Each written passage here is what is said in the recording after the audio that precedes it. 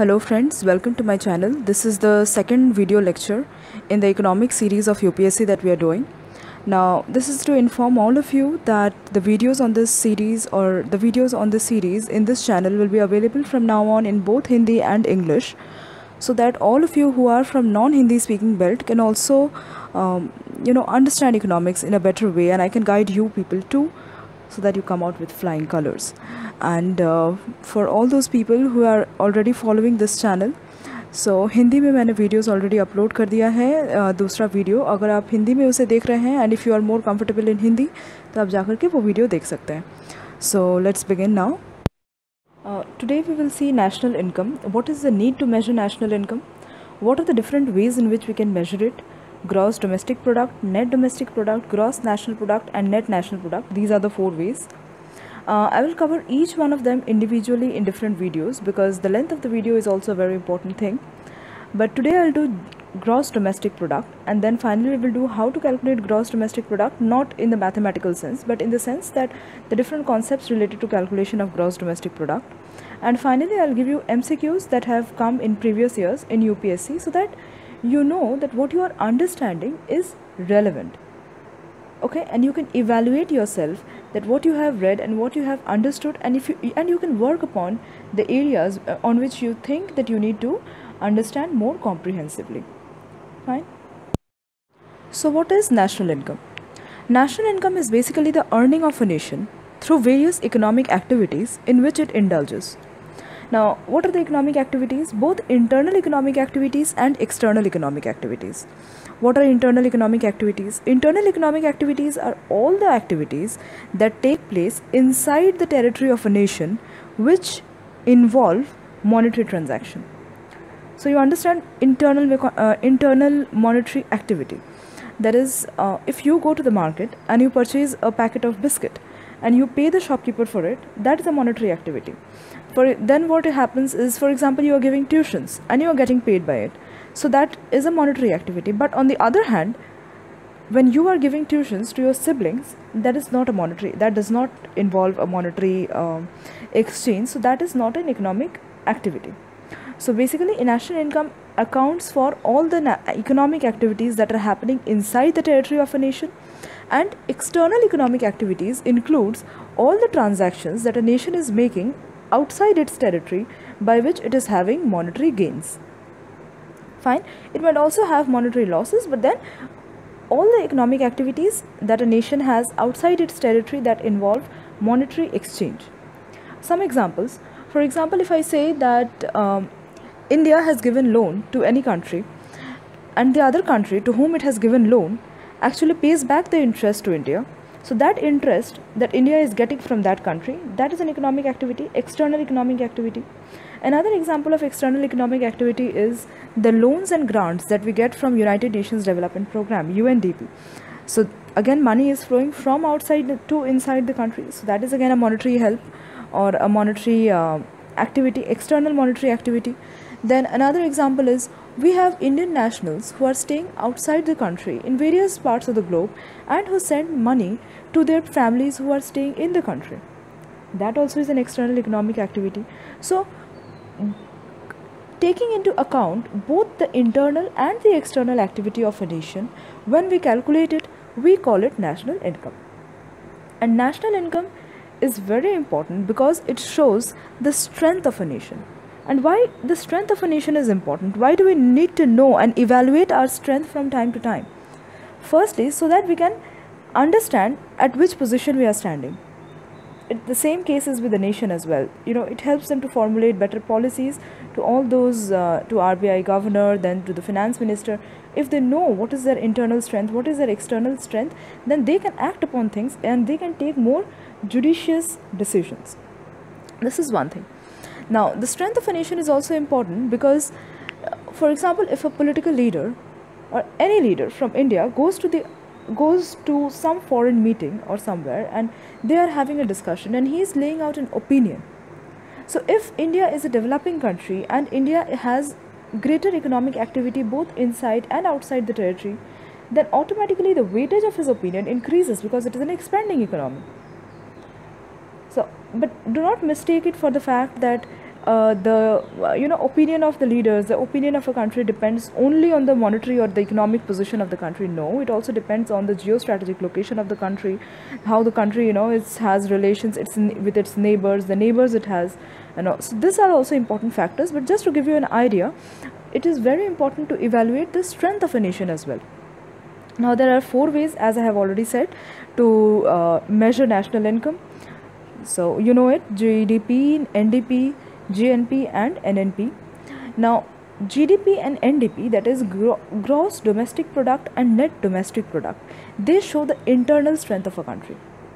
Why? Because as the name domestic product itself suggests, that they count all the economic activity that is happening inside the territory of India. So that is showing the internal strength of a country. And gross national product and net national product, they show the external strength, because their name itself suggests national product. It includes all the economic activities that is being done by the nationals outside India, where the money is coming to India or some kind of a monetary transaction is happening with India. Okay, so basically it covers both internal and external monetary affairs in itself. So that shows the external strength of a nation. Fine. Now let's move on to the next thing, that what is the need to measure national income. See, I have already given you a brief idea, but first is we need to measure national income so that we can measure the growth of our country. We usually talk, that our GDP has increased, our GDP has decreased, our GDP is increasing, it has become stagnant, and so on. How do we do that? We do that by trusting on these figures that we get by calculating national income through different processes, isn't it? So what happens? It helps us to measure the economic growth of a country. Then is, if a government knows how much is it growing, what is its economic growth, what can it do? It can make better policies to sustain and increase the growth. For example, we say that India is a growing economy, so the government can make proper policies so that it can sustain its growth, and it can also help, or it can also form policies so that the growth process increases, so that if the growth process increases and it happens at a more faster rate. It also helps the government to set practical targets. What do I mean by practical targets? By practical targets, I mean that when national income is calculated, they also show that what are the incomes that are coming from various sectors. Like agricultural sector is contributing this particular amount to the national income, the manufacturing sector is contributing this much to national income, the service sector is contributing a different amount. So when the government sees all these figures, that what sector is contributing how much, the government knows that what is the sector that is lagging behind and how much it needs to invest on that sector. So it helps the government to set practical targets. Then because of this, the corporates can plan their business investment. For example, if we have a tractor company, and in the national income for a particular financial year, if it is shown that the national income in this the contribution of agricultural sector in the national income has increased and is increasing, so what happens is, the CEO of this tractor company, he knows that the agricultural sector in India is blossoming. So what he will calculate in his mind is, that means the farmer is making more money, so he will try to increase his income even further. So he will invest on proper equipments, so that sale of my tractors is going to increase, because he will assume that the demand of tractors is going to increase in the coming times. So he will ask his company to manufacture tractors in greater quantity than it was doing earlier. So this is how it helps corporates, and to plan their business investments, because we know this rule that if supply is more and demand is less, then what happens? The prices of the tractors will fall. On the other hand, if the supply is less and demand is more, then what happens? The prices will increase. So in order to make an equilibrium, in order to have a stability in an economy, both of demand and supply need to be in an equilibrium, and this helps the corporates to, as I said, to take proper business decisions. And then the most important thing is, knowing national income and calculating economic growth helps us to prevent any major jolts like inflation and deflation in the economy. Why?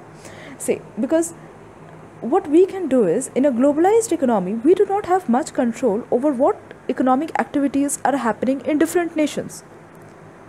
So we cannot really do much about what kind of economic policy America is taking, what kind of economic policy China is taking, what kind of economic policy is Sri Lanka taking. We do not have much say in that, or rather we do not have any say in that. But we can keep ourselves prepared that just in case if there is a recession in any of these countries, being a globalized economy, it will affect the whole world. But then what we can do is we can always plan and so keep ourselves prepared. And this happens only when we know where we are standing, and national income tells us exactly that, where we are standing.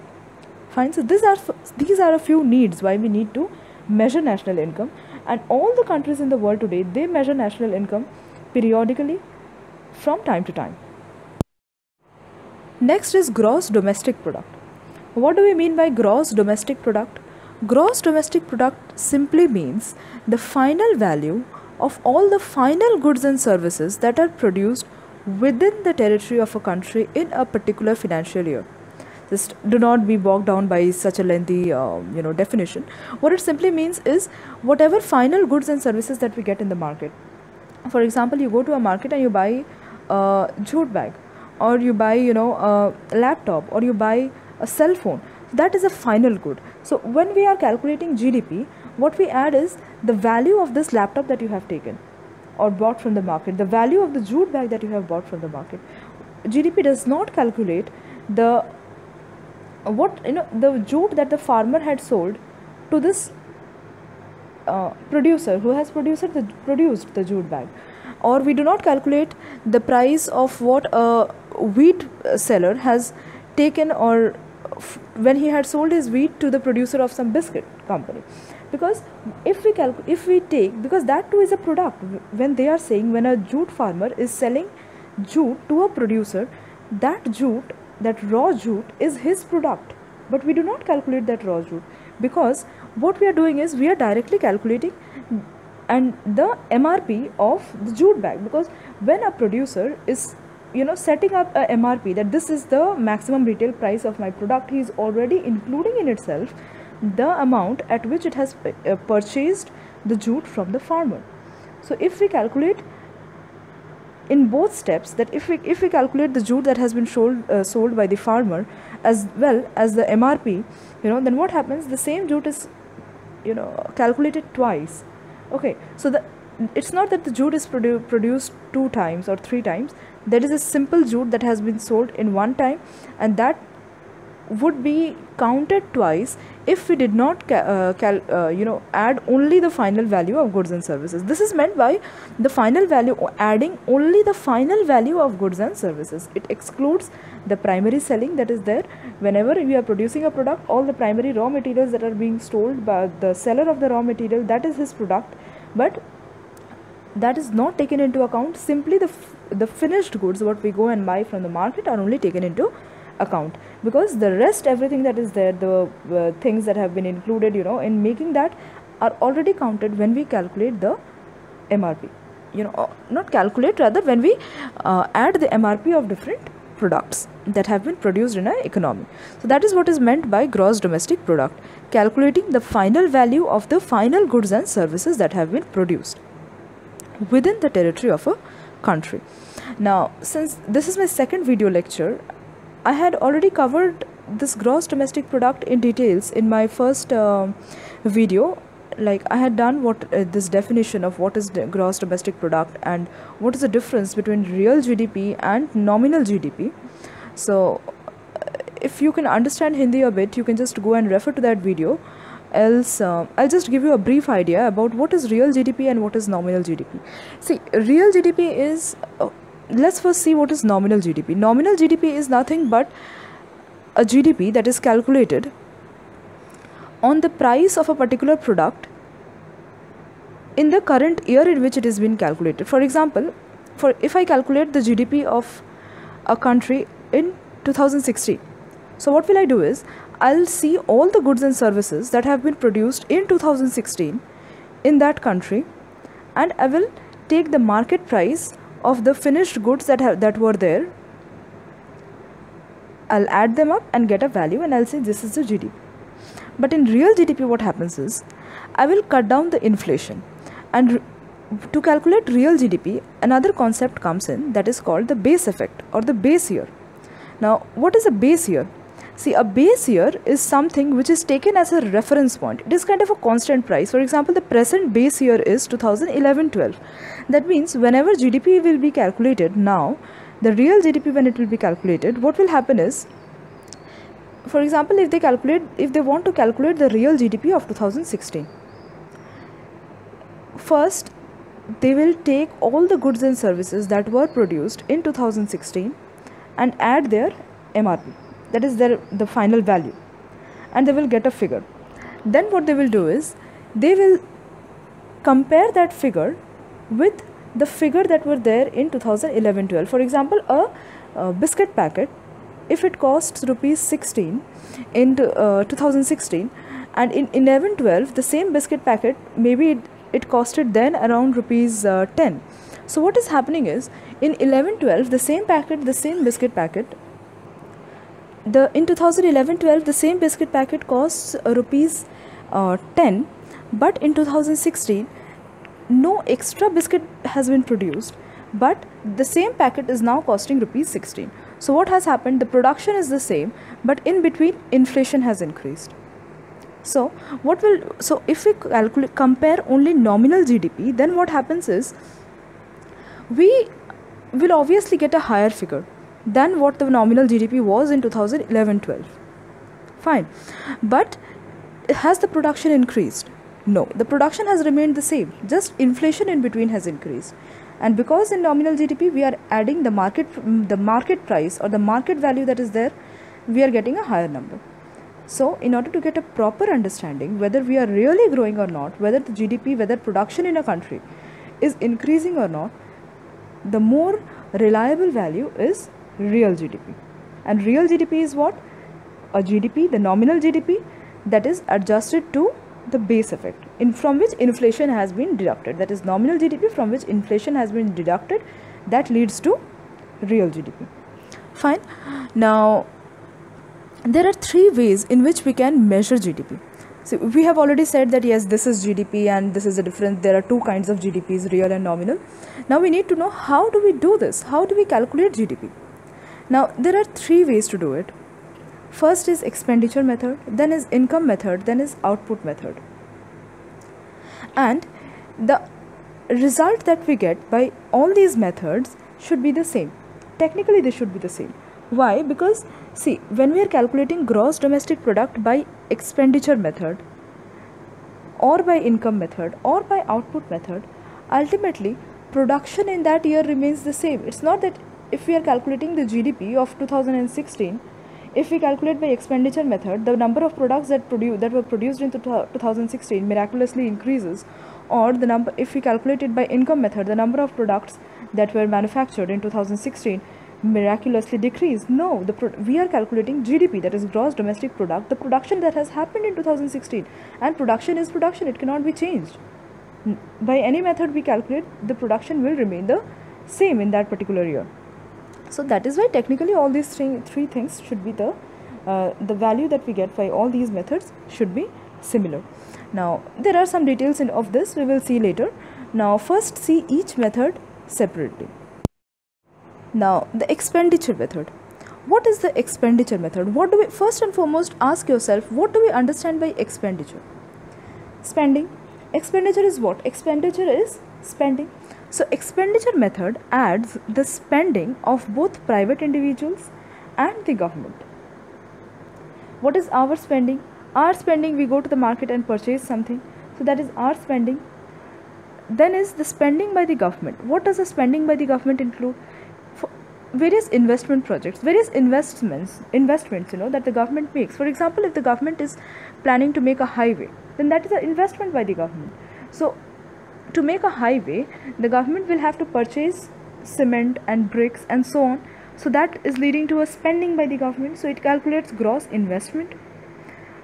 Then secondly, it adds, government spending on or consumption for, in this case, we can say that if a government, is producing, or it's not producing, is buying machines from some company that is located inside the territory, because we are calculating it inside in gross domestic product.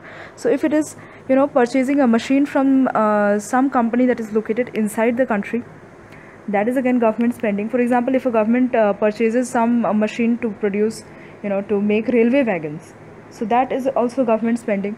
And then what is also added is trade balance. What is trade balance? See, trade balance is very simple. It's basically minusing imports while calculating GDP. See, GDP is gross domestic product. So when we say domestic product, what we do is we leave out the imports, because the spending on imports, because what the government is importing, that product has not been manufactured inside the country, but government is spending on that. So if we calculate GDP by blanketly just adding whatever the government spending is, we will even add this spending of the government and say that our GDP is for example an XYZ number, but then that spending also included spending on something that was not manufactured inside the territory of this country.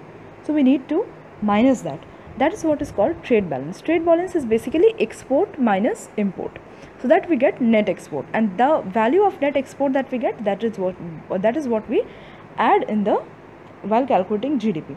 So GDP by expenditure method adds private spending, government investment, government spending, and trade balance. Now, one thing I forgot to mention while I was giving you the definition of national income. I told you it adds the the economic activities that are happening inside the territory of a country and outside. Now, when we export something, just think once, when we export something to some other country, in which economic activity does it come in internal economic activity or external economic activity? What? See, it comes under internal economic activity. If we are exporting something, it comes under internal economic activity. This is a concept, get it clear. Why? Because what we are exporting is actually manufactured inside this country. So that is what? That is our domestic production. So that comes under internal domestic activity. And when we talk of, this is what is the related to trade balance, because when we talk of trade balance, we mean what? That we are minusing imports, because import is something that is not that is the products that we are importing have not been produced inside the territory. So import is external economic activity, and import is external economic activity and export is internal economic activity. So this is what I forgot to say you. Now let's proceed again.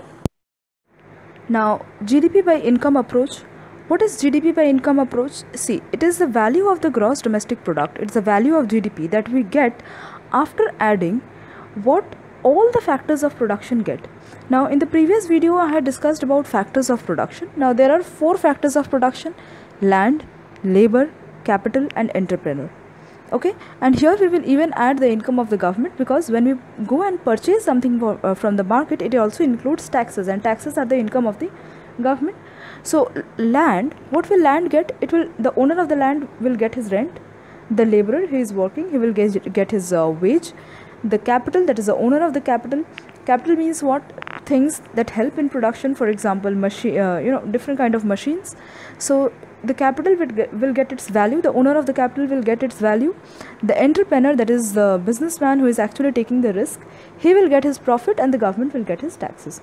When we add all of it, what we get is GDP by income method. So ultimately, what does this mean? This again means the MRP, because if you are producing a product, for example, and you are selling it in the market, and you have to set a price for it, what will be the price that you will set?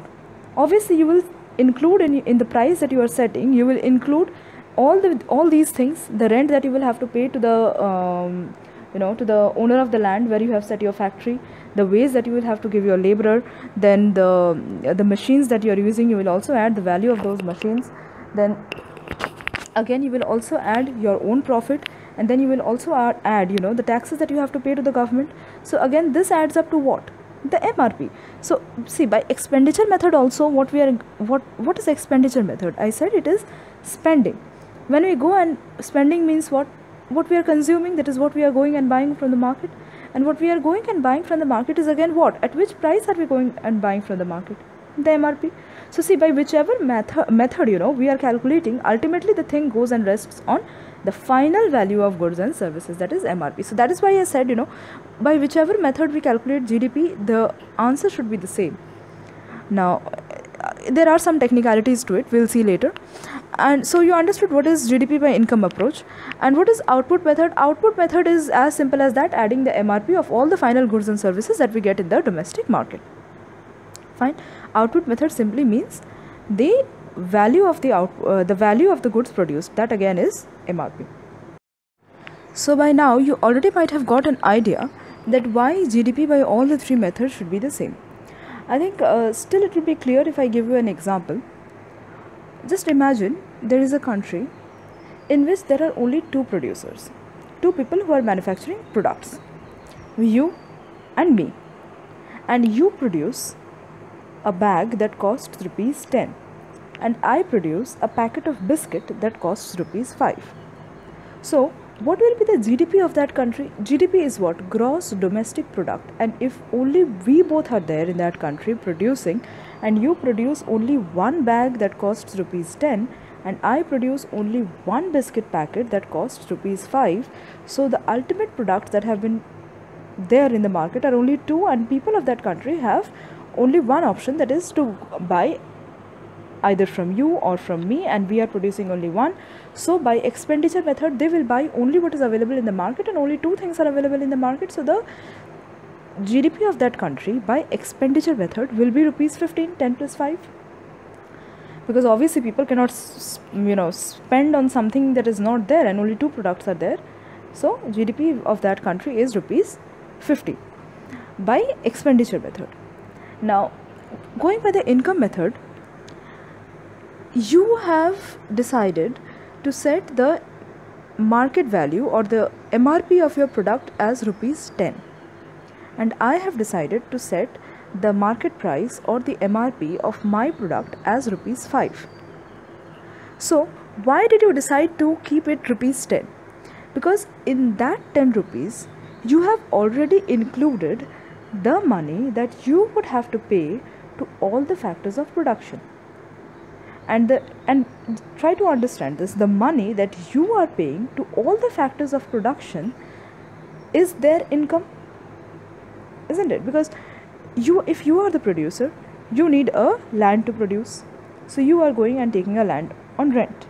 So what do? You pay rent to the owner of the land, and what is that? That is the income of that man who owns the land. Then is you are hiring people who are coming and helping you in production of your commodity. So those laborers, you are paying them wages. So that is the income of the workers who are working in your factory, the wages. Then is the capital. Capital is the machine that you are using, to produce your good. So that good also has its value. So you have also added the value of that good into the final amount that you have set at which you will sell it in the market.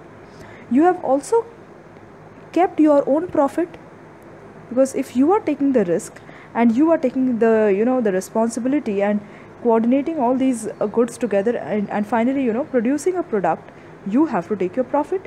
So you have taken your profit, you have added that to in that, you have calculated your profit also in rupees 10. Then is you also have to pay taxes to the government. So when you have set rupees 10 as the market price, you have also included the taxes that you will have to pay. So the taxes that you pay to the government is government's income.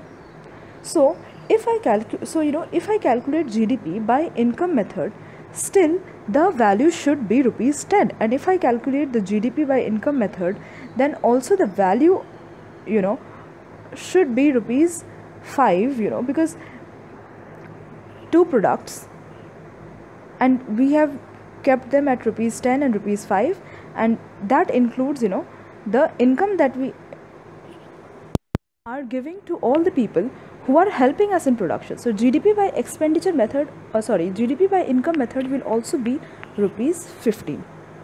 Fine. Then is GDP by output method. Now this is very simple. GDP by output method means the MRP of the final goods and services that we get in the market. So technically all come and rest on only one thing, and that is the final value of goods and services that are being produced. And all the three should be equal, because GDP by expenditure method also finally boils down to the market price. GDP by income method also boils down to the market price, and GDP by output method also boils down to the market price, MRP. And MRP is the final value of the final goods and services. So technically all the three, if we calculate GDP by any of the three methods, they should be the same. But in reality there is a minor difference. See, the difference is because of two major reasons. First is, some goods are there that have been produced but they have not yet been sold in the market. So if we calculate GDP by income method, then what happens is that the people who are involved in manufacturing that product or those goods have already got their income. So GDP by income method will calculate their income, but GDP by expenditure method will not calculate the price of that good, because that has not yet been sold in the market. So you're getting the difference. Again, GDP by output method will also add the price of this product, because by output method means what? The final value of the product, and the final value of the product has already been decided, whether it is there in the godown or wherever it is.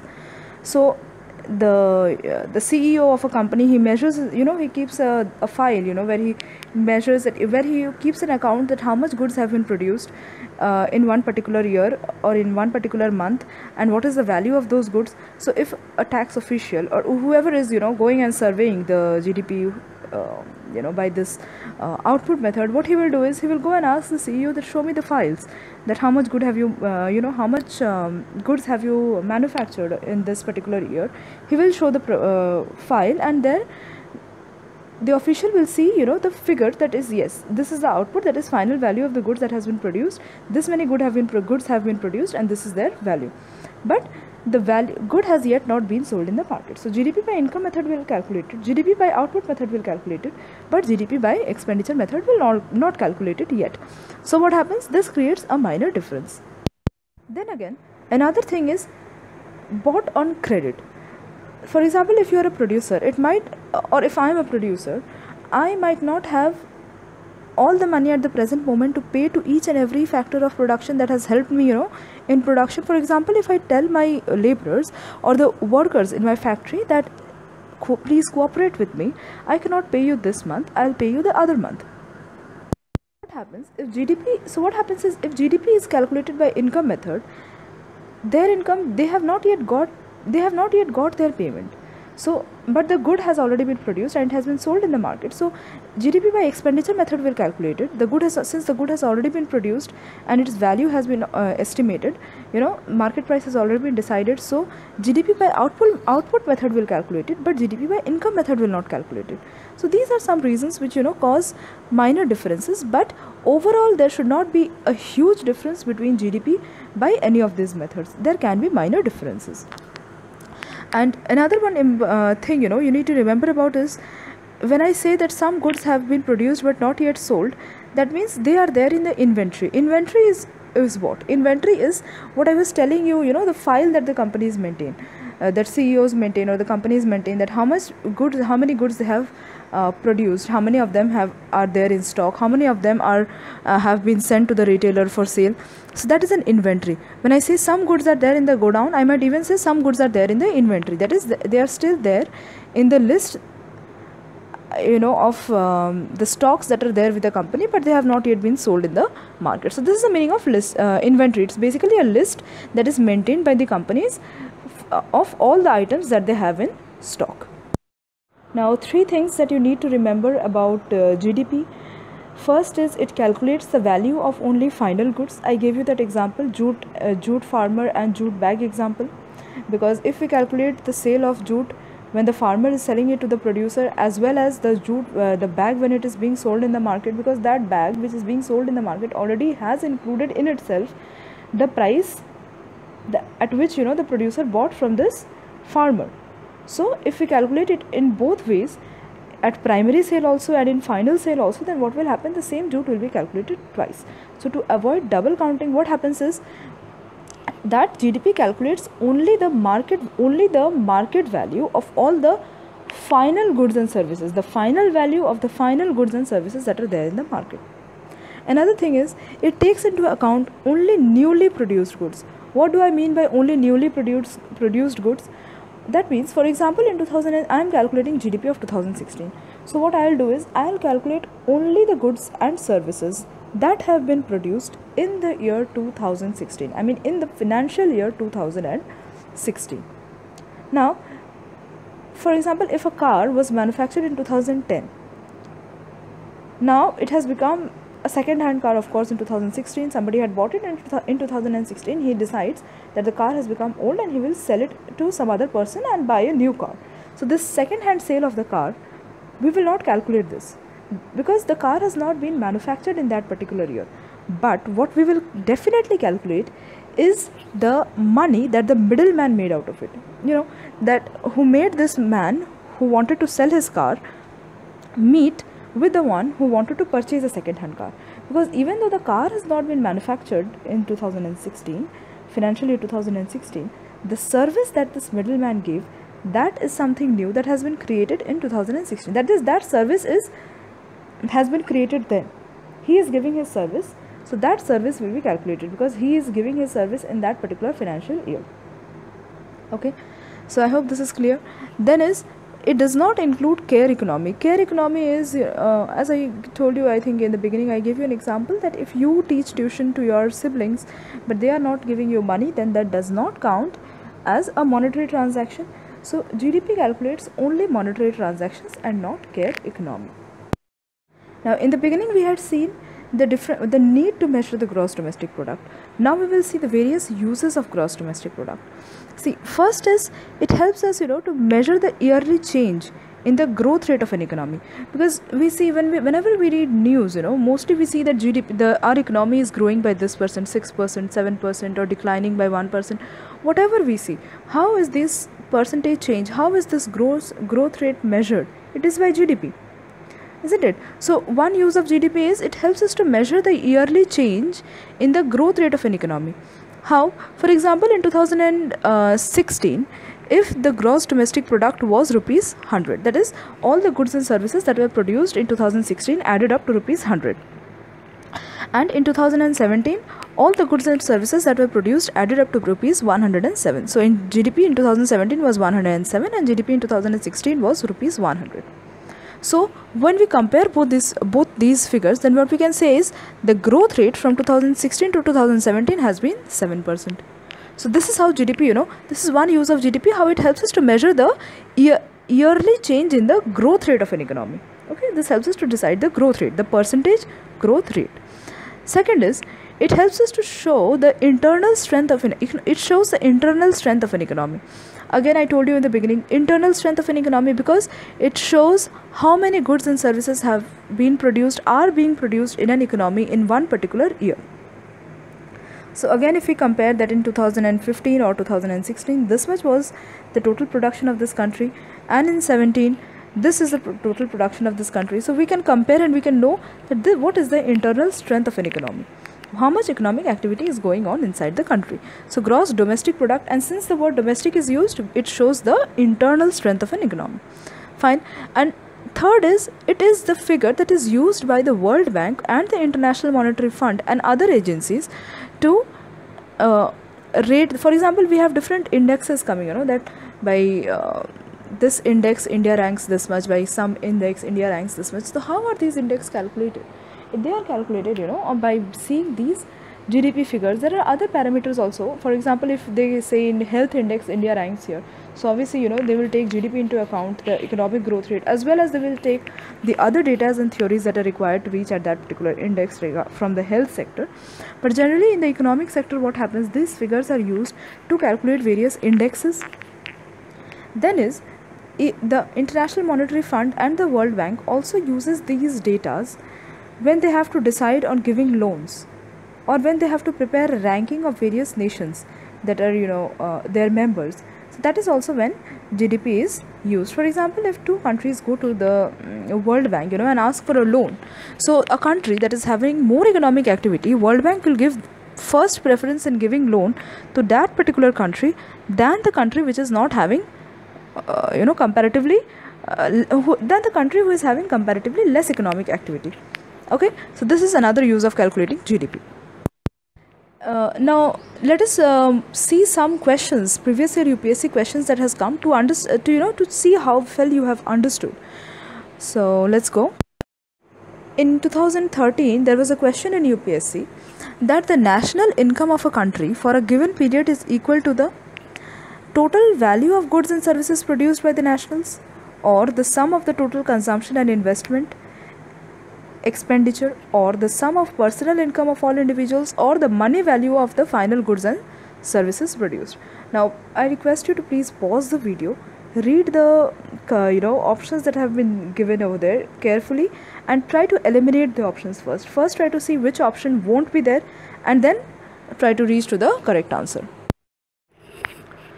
Now the correct answer is D. But before we see why it is D, but we have to see why it is not A, not B, and not option C. See, what does option A say? It says national income is the total value of the goods and services produced by the nationals. Now here the tricky word comes is nationals. Now who are nationals? A national is anyone who has an origin in India. Either he has an origin in India or his parents had an origin in India. They are all Indian nationals. They may be staying in different countries of the world. They may even have citizenship of that particular country, but that has nothing to do, with nationality. A nationality is by origin, and citizenship is by the country you are staying in. Okay, so it doesn't have anything to do with citizenship in any way. So it is said the total value of goods and services produced by the nationals. Now what we know is the income or the produce of the nationals is definitely added in national income, but that is not the only thing that is added to national income. See, the sentence says that the national income of a country for a given period is equal to what? The national income is not equal to the total value of goods and services produced by the nationals. It also adds the domestic value of the goods and services produced, but this is missing from the sentence. So option number A is not the answer. Option number B is, it says that national income is the sum of total consumption and investment expenditure. Yeah, of course, national income does include the total consumption and investment expenditure, but it also includes other things like export, isn't it? It also includes export. It also includes the GDP by income method. That is, it also includes the money that the foreigners, I'm sorry, I'm using the word foreigners, not foreigners, the money that the Indian nationals or people in India, who are working in some other country, they are sending to the country. It also includes all of that. It does not only limit itself to expenditure. So national income this consumption and investment expenditure is a part of national income. It is not equal to national income. So option number B is incorrect. Then comes option number C, that is the sum of personal income of all individuals. Yeah, very important. It definitely has the personal, national income does calculate the personal income of all individuals. We have seen GDP by income method, but then it also includes the income of the government. So this particular statement is also incorrect because it is an incomplete statement too. And option number D is the money value of the final goods and services produced. Yes, national income is equal to the money value of the final goods and services produced. Why? Because when you read this line, it is a complete sentence, in itself. It calculates the final goods and services. Now, I will not go into much details of explaining this sentence now. You just get a brief idea of this, because this one we will cover it when we will do gross national product. It will become more clear to you. So let us move to the next question. The next question was in 2011, when it was asked that a rapid increase in the rate of inflation is sometimes attributed to the base effect. What is the base effect? Now this I had covered in my previous video. So since you are new here and this is the first video I am making it in English, but still I had explained somewhere in this video that what is base effect. So try to recall what is base effect and read the options, and then I'm saying you the answer. So the answer is number C. Why number C? Now, as I told you, first you try to eliminate. So while eliminating, what will you do? Why is it not option number A? What does option number A read? Option number A reads, it is the base effect is the impact of the drastic deficiency in supply due to failure of crops. Now, if you remember base effect, it has nothing to do with failure of crops. What is base effect? Base effect is a constant price that is set by the government, like present base effect is the price that was there in 2011-12. That is used to rule out inflation. So it has nothing to do with failure of crops, that is out. Then is option number B says it is the impact of surge in demand due to rapid economic growth. So even if we don't know anything about base effect and we just recall that it has something to do with inflation, by common sense we can say that it has nothing to do with demand. So option B is out, and option C says that it is the impact of price level of previous year on the calculation of inflation rate. True, because base effect is used to calculate inflation rate, because only when we compare with the base effect we'll be able to understand what is the rate of inflation in present. So option C is the correct answer, and option D automatically gets eliminated because it says none of the statements and all. Okay, now let's move on to the next question. Now the next question had come in UPSC 2015. This is a factual question, so it has nothing much explanation in it, but since it relates to real gross domestic product and nominal GDP, I have included it in it so that you get to just recall about what is real GDP and what is nominal GDP. This again was covered in the previous video, so if you do not know the answer to this, I really don't have much to say, because still in this video itself somewhere I had given you a brief idea about what is real GDP and what is nominal GDP. Pause this video and just see the options and try to understand what might be the answer. But anyway, if you recall this concept of GDP, real GDP and nominal GDP, still if you don't know the figures, you won't know, you won't be able to answer this question, because this is a factual one. So just pause the video and try to recall real GDP and nominal GDP. See whether you can you have understood the concepts or not. Then I'm telling you the answer. The answer is number B, which states that the GDP at market price. Now what is GDP at market price? GDP at market price is nothing but nominal GDP. So it says that GDP at market price has steadily increased in the last decade. So now if you know the figures, you know that this is the correct answer. This was the correct answer by 2015 data. Now I just checked it, it's the same now, but still I advise you to recheck it before you go to give your prelims and mains. Okay, now let's move on to the next question.